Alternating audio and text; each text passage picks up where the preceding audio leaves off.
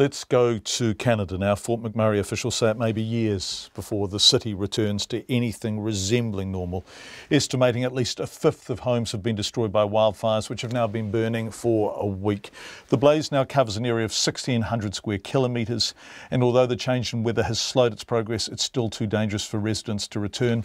In a moment, we'll hear from Briar Stewart, who's standing on a highway just outside Fort McMurray. But first, here's our reporter, Alex Ashton. A week on, and the fire that forced almost 90,000 people from their homes has left Fort McMurray looking like a scene from Armageddon. At least 1,600 buildings have been razed, leaving just scorched earth and hotspots behind. James and Candice Riley had watched residents of neighbouring suburbs evacuate when they too were told to leave. They had just minutes to grab what they could and were on their way out of town when fire took their home of 20 years. The couple watch as the smoke alarm sounds, a window shatters and plumes of ashy smoke pour into their living room.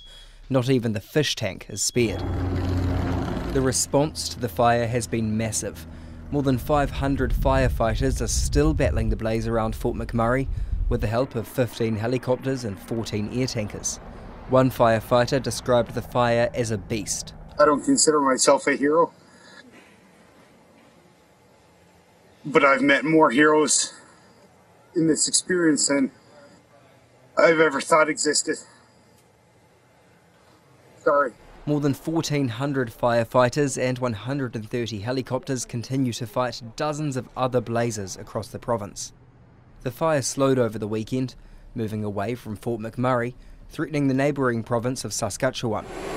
The Royal Canadian Armed Forces helped remaining residents evacuate to the cities of Calgary and Edmonton, where they say they can be supported long term. For Checkpoint, Alex Ashton.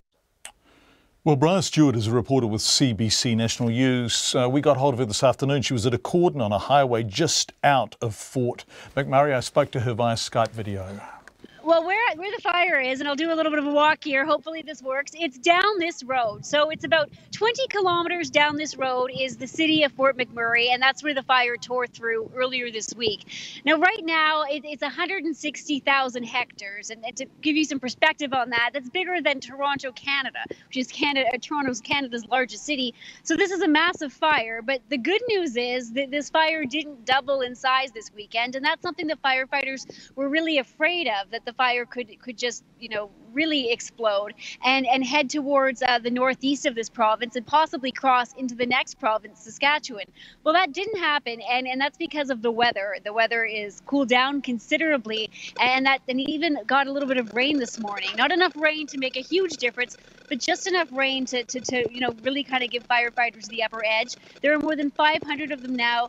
They've come here from all across Canada working to put out this fire, and it looks like they are starting to make progress because at least it's not growing. Briar, have people been back into Fort McMurray? Is there some initial assessment of the damage being made?